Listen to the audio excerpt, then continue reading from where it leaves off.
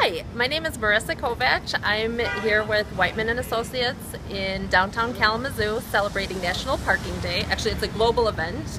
Started in 2003 where we create miniature parks within parking places. And what we're doing is gathering community feedback, reclaiming the streets for people and creating engaging places. And we are asking the community about what they love about Kalamazoo, what would they love to see more of, and how we can make Kalamazoo better. So we have engaging games here, we have chess, we're asking people what they want, we are connecting to social media so that we're connected all over the world.